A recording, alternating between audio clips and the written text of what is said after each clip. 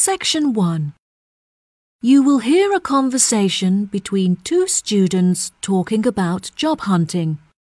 First, you have some time to look at questions 1 to 5.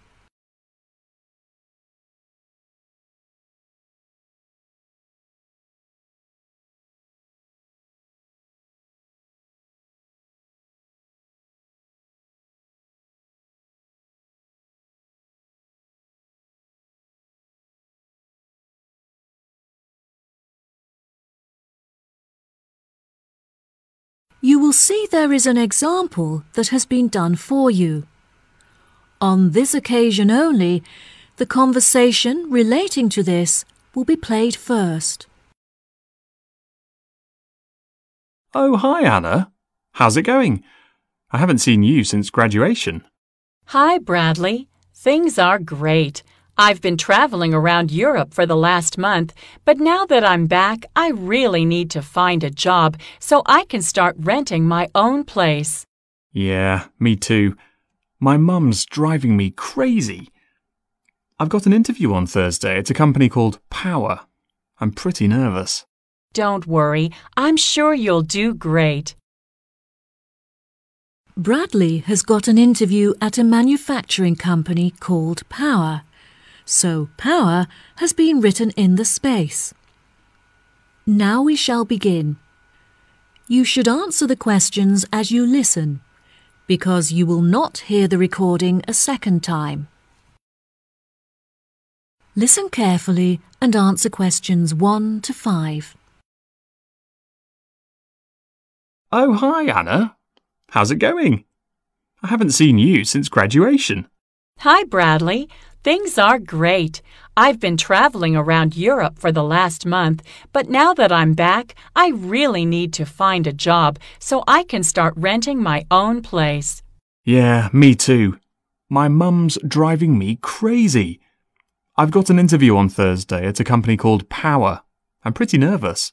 Don't worry, I'm sure you'll do great. Do you know what the job involves?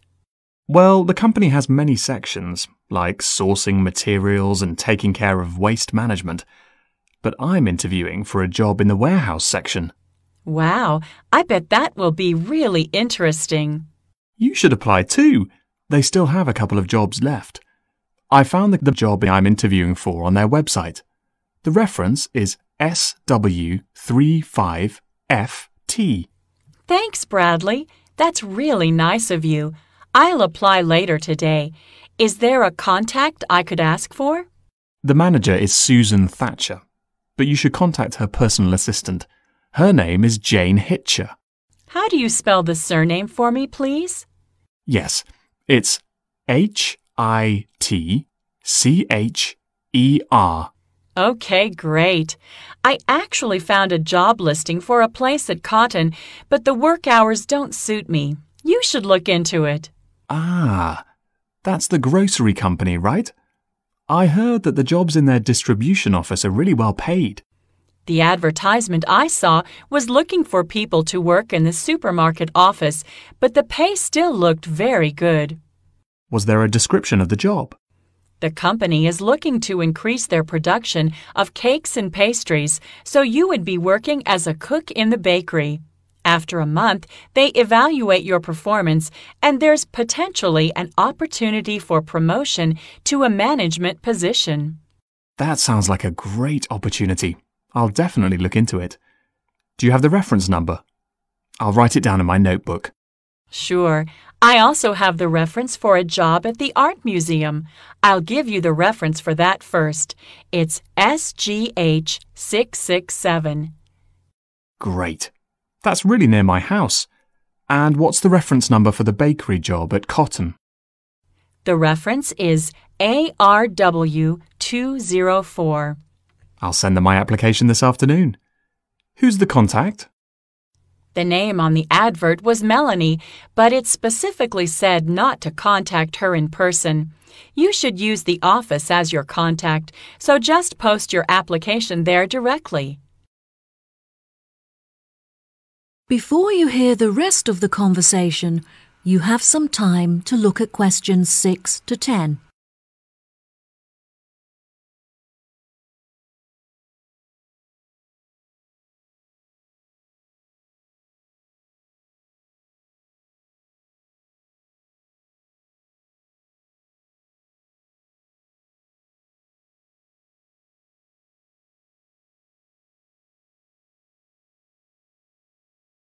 Now listen and answer questions 6 to 10. You seem to have found way more job listings than I have. Where are you finding them all? At first, I was keeping an eye out for listings on the internet, but all of the jobs listed there were in the city. I found that the best place to find local jobs was in magazine adverts. Adverts? You know, the section at the back of Job Plus magazine? Where can I buy that? You don't buy it. It's a free magazine. Just go to your nearest corner shop and buy the newspaper.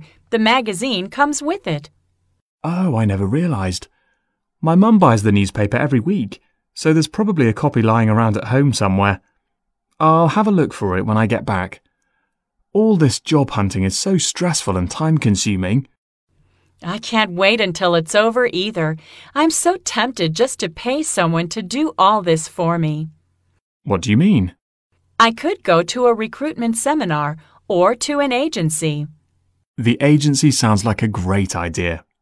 They charge a fee before taking you on as a client, though, plus only large corporations hire new employees through an agency. Well, I think it would be exciting. If you decide to go to an agency, make sure you take your student card with you. Your student status is valid for another month, and agencies often give students a 10% discount. Okay, great. I'll remember that. All of the placements I've applied to require a referee. I've never had a job before, so I don't know who to ask. Who did you use? I had a summer job working as a waitress, so I asked my old boss. I got on with him really well, so I trusted him to give me a good reference. If you haven't had a job before, you should ask one of your tutors. That's a really good idea. I used to really enjoy my history classes with Mr. Fredericks. Perhaps I'll ask him. I miss being a student. I don't feel mature enough to be earning money and finding a place of my own. Yeah, university was great. Have you heard about their summer program? I'm thinking of applying for the art course. That sounds like fun. Do you have to pay? No, the tutors are running it as a research project. You just need to fill out a feedback form at the end. Great. Well, I'll see you there. Good luck with your job hunting. Thanks. Good luck to you too. See you soon. Bye. That is the end of section 1. You now have half a minute to check your answers.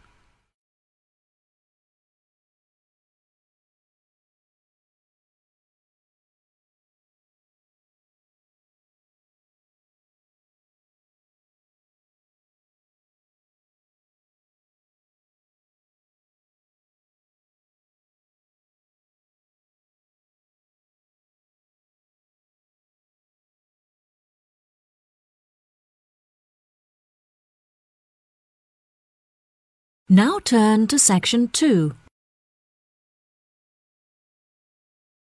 Welcome to Tower Hill Pageant, a museum that features a magnificent train ride. You are about to board a train that takes you back in time. It will lead you to the most incredible places. You will unveil the history of the City of London and you will experience a fascinating journey. Are you ready? Then, please make yourself comfortable in one of our seats and fasten your seatbelts. Now we are ready to start. As we pass through the bottom of the first hill, you are about to arrive in an amazing place. Welcome to Londinium. An amazing place. Welcome to Londinium. It was the year AD 43 and the Romans invaded the British Isles. They built forts and they were linked by a network of Roman roads. Then, as you can see, Londinium became a port and the River Thames was surrounded by quays and warehouses. Later on, barbarian invasions took place in Europe, and in AD 410, the Romans left, and the city was abandoned. Let us carry on riding up the second hill and we shall reach Londonich, the port of London in Saxon times. This area was known as Strand and this street was called Oldwich, which means Old Port in Old English. Saxons were not keen on warehouses, though. Instead, they would sell goods and their woolen cloth straight from their boats. Nevertheless, Vikings arrived in AD 842 and the Saxon settlement was slaughtered. The English King Alfred relocated the population to the Roman walls and Saxon Londoners defended themselves against the Viking invasions. But they surrendered to Danish King Cnut in 1016. We are now going to London before the Norman conquest. King Edward was known as Norman Conquest. King Edward was known as the Confessor, and he had a church built in an area called Westminster or West Monastery. He also built a palace and centralized the financial administration. This palace was located in the area now occupied by the Houses of Parliament. In 1066, William Conqueror was crowned King of England and he built 3 castles, while 2 disappeared. The third one is the Tower of London. In 1086, the Domesday Book, a survey executed for the king, recorded the land and livestock in every city. This is medieval London. While imports would arrive at the quays, the exports would arrive at the quays. The exports were taken to the custom house where taxes were paid. The trade was handled by overseas merchants, including the German Hanseatic League. However, Londoners also lived near the river. Flames burst out and the fire was a constant threat to the residents of narrow lanes. We are now in Tudor times. As you can see, fine houses were located to the west and stretched from Strand to Westminster. The Globe Theatre was located in Southwark opposite the first stone bridge. Finally, the commerce was found in the Old City, and this area was surrounded by the Roman walls. It is important to note that the first stone bridge was built after previous wooden bridges had been severely damaged. It took 33 years to build the first stone bridge and it had 19 arches and a wooden drawbridge, which could be raised in the event of an attack from the south. In 1830, however, this bridge would be replaced. Section 3. You will hear 2 students called Tom and Bella attending the 3rd meeting of the after-school club. They are talking with their professor about the furniture company. First, you have some time to look at questions 21 to 26.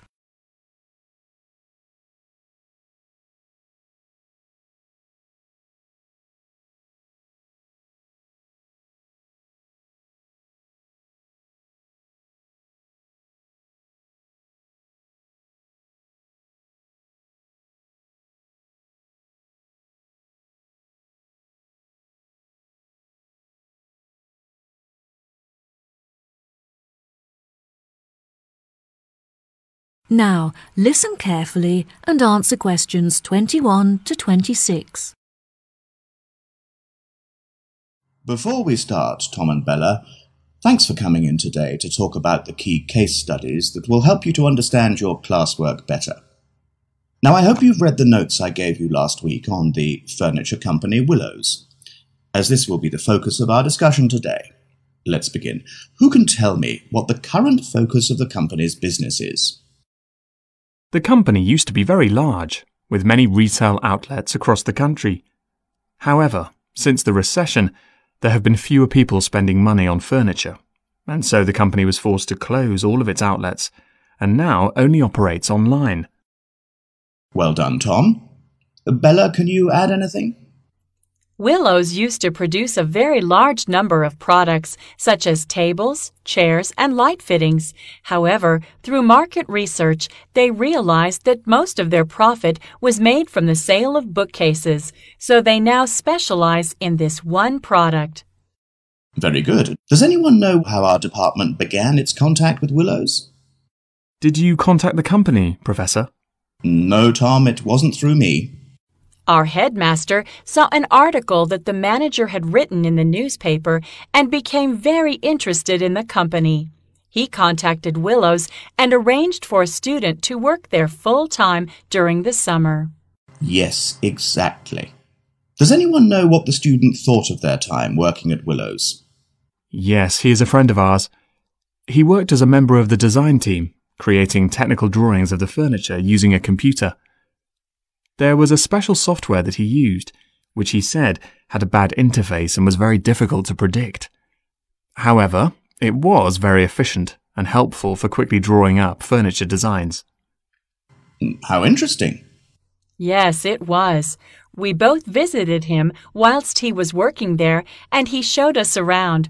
Unfortunately, visitors were not allowed to access the IT department, but it was great to chat with his colleagues.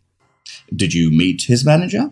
His manager is a very busy man, so he didn't have time to meet with us. However, we were allowed to inspect the accounts, which really helped us to understand the effects of the software on the company. Well, what an exciting experience. Now, before I forget, next week I'll be conducting face-to-face interviews with each of you to prepare for job interviews. Can we do it as a group? I'm afraid not, Bella. I want to give each of you my undivided attention, and there will be too much disturbance if I interview you all together. Plus, it will be more realistic if I interview you alone. Have you finished writing the feedback on our exam results, Professor? Yes, I have, Tom, and I must say that I was not disappointed. I am glad to say that your performance has dramatically increased since you began attending this after-school club, and you have both scored above the average.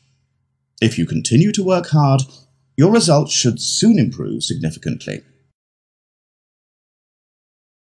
Before you hear the rest of the conversation, you have some time to look at questions 27 to 30.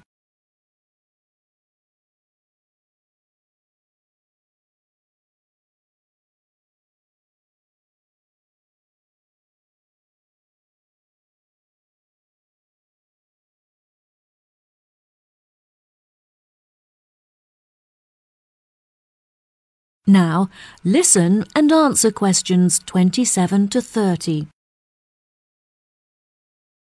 Now, back to our discussion about willows. Can anyone tell me what business decisions might benefit the company? A new system would definitely benefit Willows. Their system is very outdated. I don't think it would help them to gain more profit. However, the system is capable of doing the work of hundreds of people. This would, therefore, significantly lower labor costs. I agree. Unfortunately, unless they also replace the machinery in their workshop, the new system won't reduce the production time. That is a shame. If they can't reduce their production time, they won't be able to increase sales. The answer is to hire more staff in order to increase the efficiency of the production line. Yes, you have both made interesting points. Now for one final question before we finish this week's session. How will new clients be affected by the new system? Unfortunately, the new system does not allow clients to connect to the Willows system from home, so they are unable to access their work online. This also means that the system presents no opportunity to attract more contacts, since clients are unable to view it from their homes. Yes, that's true. However, it could definitely benefit clients who visit the showroom. The system is very interactive and allows clients to easily browse the furniture catalog, which will save them a lot of time. It's a shame that staff are still needed to guide clients through the online system, as it means that no savings can be made in labour costs. I think the major benefit of the new system is that it enables staff to design the furniture in front of the client, which allows them to get a lot more involved in the design. Bravo! You've both contributed fantastic points to our conversation. That concludes our session for today. I'll see you next week. That is the end of section 3. You now have half a minute to check your answers.